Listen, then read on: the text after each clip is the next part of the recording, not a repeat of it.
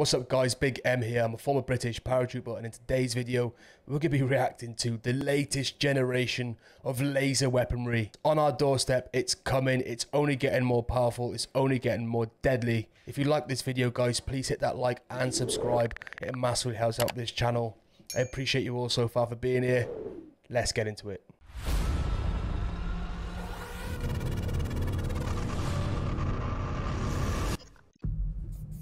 Laser weapons coming soon to F-35, F-15, and F-16s.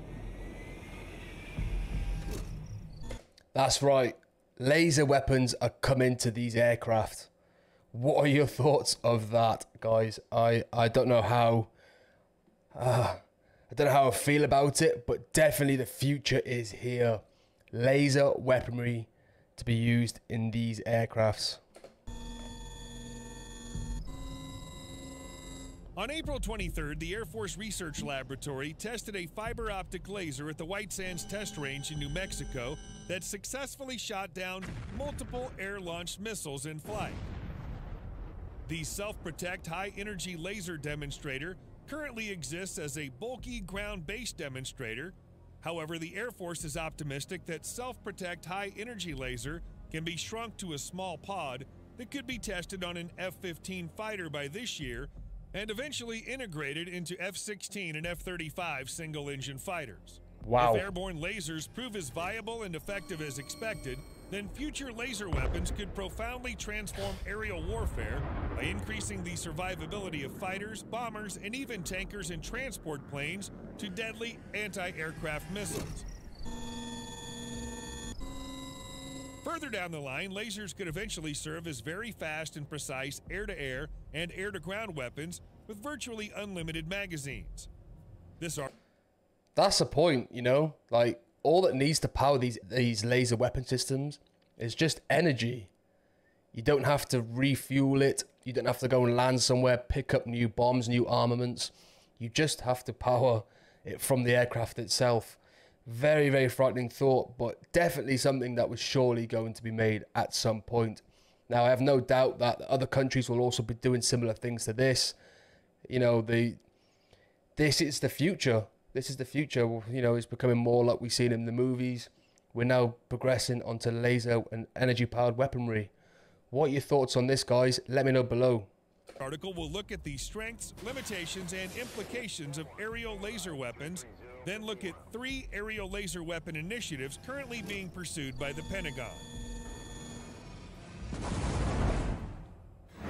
Laser weapons are growing rapidly in prominence, from small arms and tank-mounted laser dazzlers used by China to ground or helicopter-mounted anti-drone and missile lasers tested by the Army and close defense systems on U.S. Navy ships. Lasers possess the advantage of exceptional speed — it's hard to beat the speed of light — stealth and precision, as well as extremely low cost per shot and virtually unlimited magazines. However, lasers require a lot of power to remain coherent over long distances, are subject to decreased effectiveness in hazy atmospheric conditions. Yeah, that's a point. It would be limited by atmospherics, wouldn't it?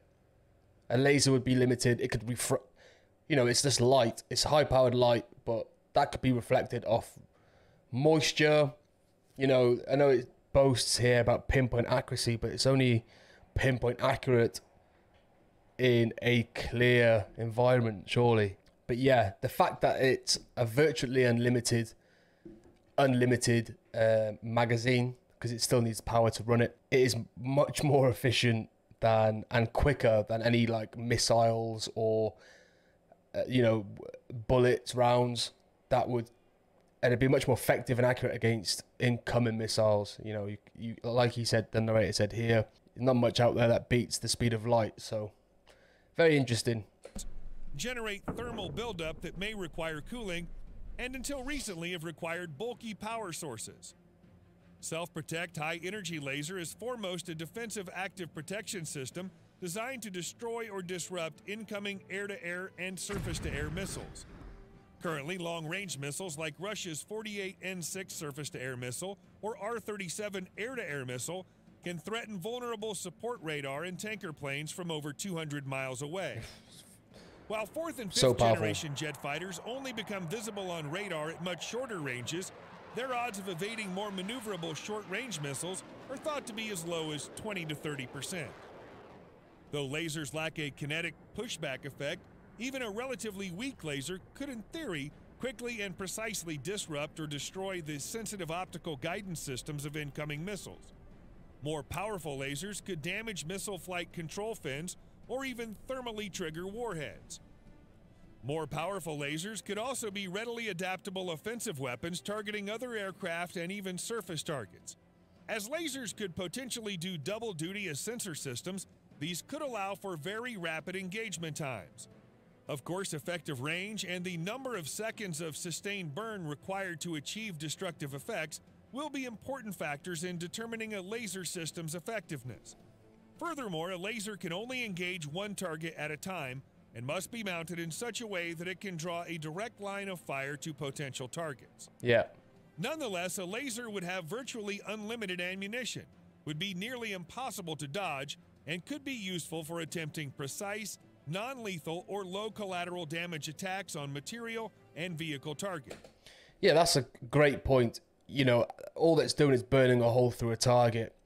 So instead of firing a missile onto a target with the potential of, you know, a lot of collateral damage, this completely negates that as much as possible, you know. It's obviously just being developed. It's very new what they're doing here with the laser and energy sort of energy powered like weapon systems. As this progresses in the future, this will become a lot more effective. It will be less power. It would require less power draw. It'd be much smaller modules. It won't be big modules like we just seen in the ships on the defensive positions. It'll be way more portable and way more efficient. So I wouldn't be surprised if in the future everything's like energy powered and everything is, you know, laser as such. It's quite a scary thought, just like the movies. But what are your thoughts below, guys? Let me know.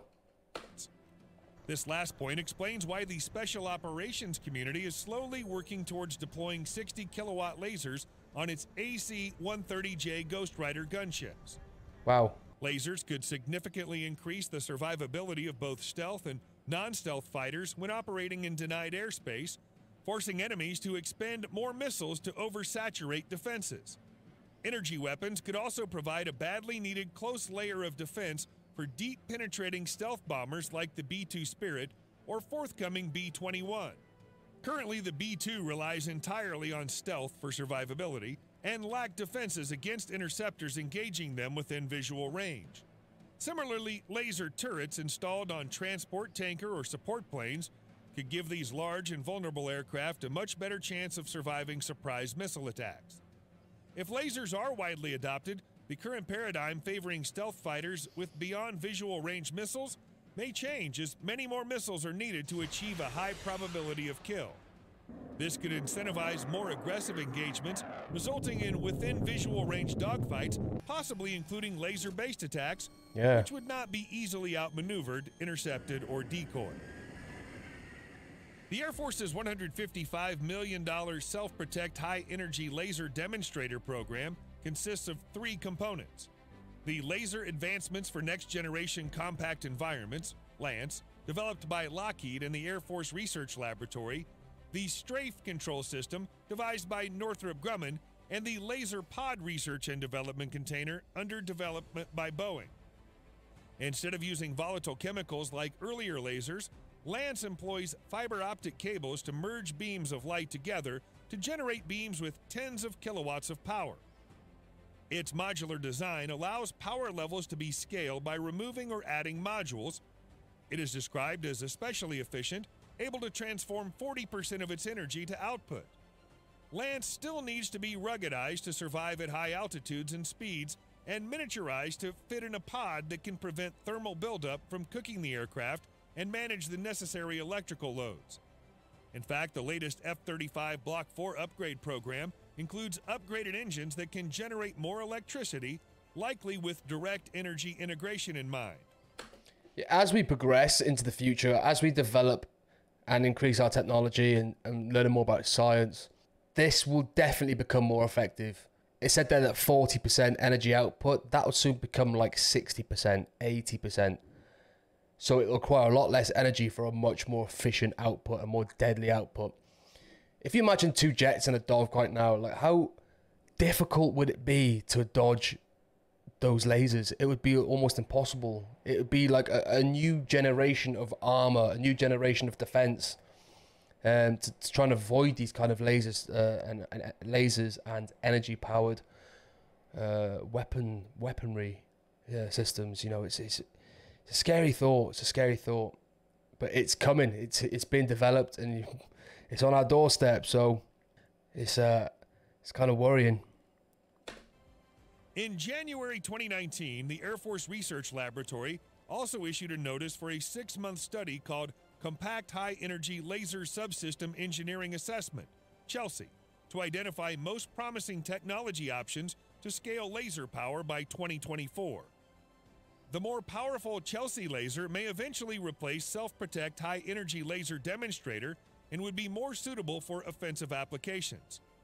Slides from an Air Force PowerPoint presentation obtained by The Drive in 2017 indicate the Air Force would like an internal or conformal laser mount, that is, one that hugs the airframe without compromising the aerodynamic and radar stealth characteristics, for its upcoming 6th-generation fighters. It also indicated plans to integrate enough power management capabilities to support weapons with over 100 kilowatt power for anti-air and surface targets. A third program involves the development of a laser-armed stealth drone designed to discreetly loiter over a hostile ballistic missile site in order to zap nuclear-tipped missiles during the boost phase.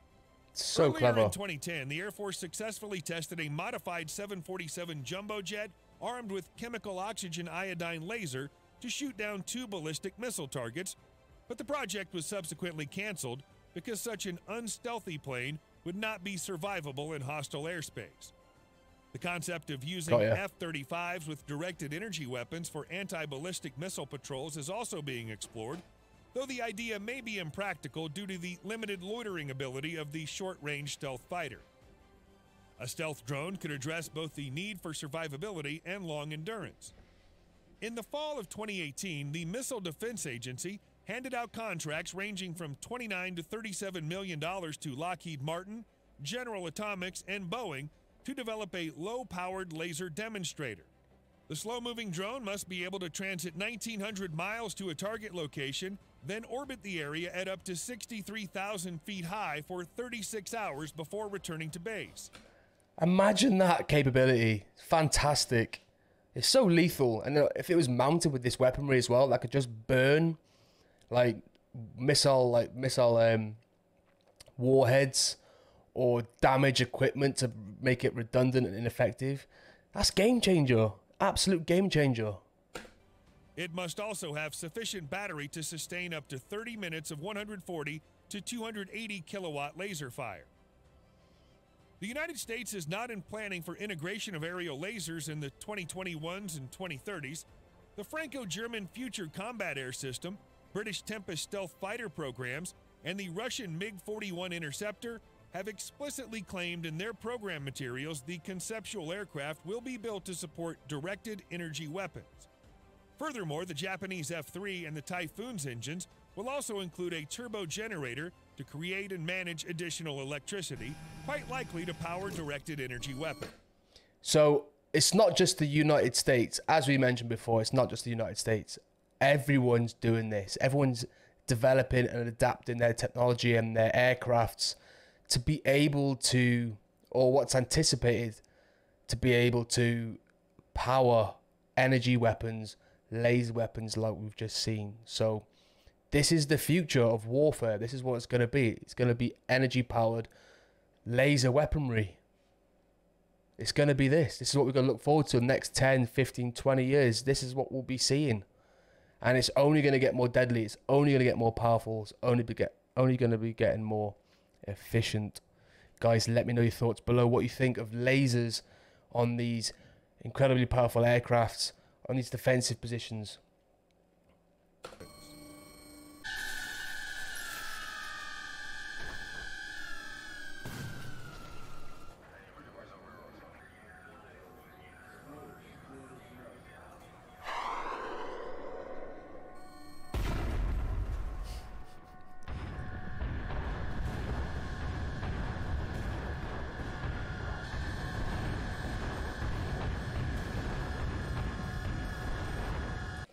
Imagine. Imagine.